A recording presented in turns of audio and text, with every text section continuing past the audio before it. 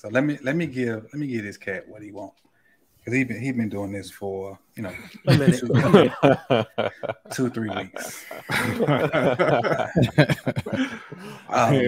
Mr. King Dan, you can't get under my skin, homie.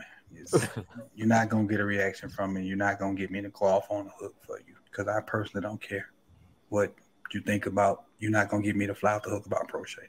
I know what Prochet is. I know what Prochet isn't. I just like the dude because I like him. So you're a hard worker. It's easy to root for. That's exactly what it is, Jose. I mentioned I gave if you was on the call-in show, I gave my synopsis of what I feel about Prochet. I'm really excited to see how hard he fights for that 6th spot because I don't think he's gonna make it. Like I said on the call-in show, I think Prochet can give you every ounce of like his best shot, and I still don't think he can make the team.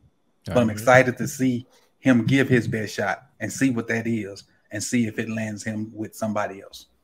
Right. And that's why I stand with Prochet. So you keep throwing this Prochet shots and it's not. I want to say this, man, because like this is gone out of control.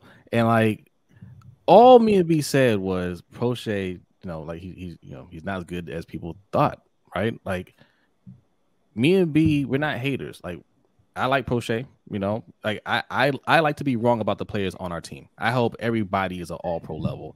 But when we say we don't really believe in a player, that's not a shot against them. That's not a shot to you guys if you're a fan of them or whatever. But it turned into this big old debate, and it's like it's not a debate. We know what it is. You can root for him, that's fine, but you can't sit there and be like, oh well, Prochet is a poor man's AB or Prochet. We don't need we don't need Stephon Diggs. We got Prochet at home, and we've gone too far with it. We all know what Prochet is. It is what it is. And every fan base has players like this on their team. Okay, like we're not exclusive to it. Yeah, shout out to Brenton Burson. Facts. I like Brenton Burson too. From Wofford. And man, look out for players like Demas, man. They said Demas looking solid. When they signed Treadwell, he tweeted bet. You know what I'm saying? So Demas did? Yeah, he tweeted bet. So he's hungry. Mike Thomas, man, who former Bengal. He got a little bit of go with him, and then the kid from Michigan, I think he's 2 years out. Tariq Black.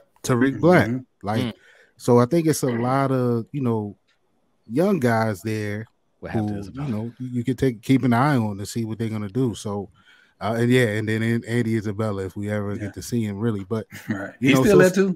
Yeah, so it's a lot of bodies there, man, and I think this is a move that they can, like y'all saying, an extra body, but then it may free one of these guys pop because you're not going to expect much out of them. Just because, like I said, free up some room to make a move and get some assets. The competition is there.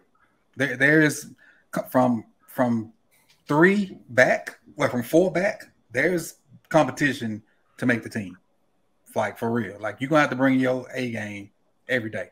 Because it's for real. It's Odell, it's Bateman, it's who else? Odell, Bateman, Zay, and then everybody else you fighting. Yeah, everybody else you fighting. And I think what did I even say? Well, you call me a hater if I didn't say anything. Who called you a hater? Asian Eve. Man. But honestly, like I think that this is where Prochet does play an important role because of his work ethic.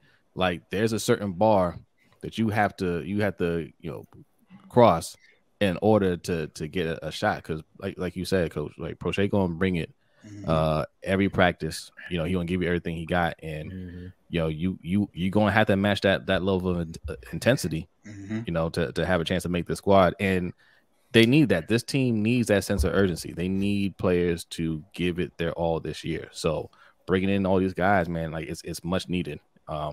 So anybody looking at it,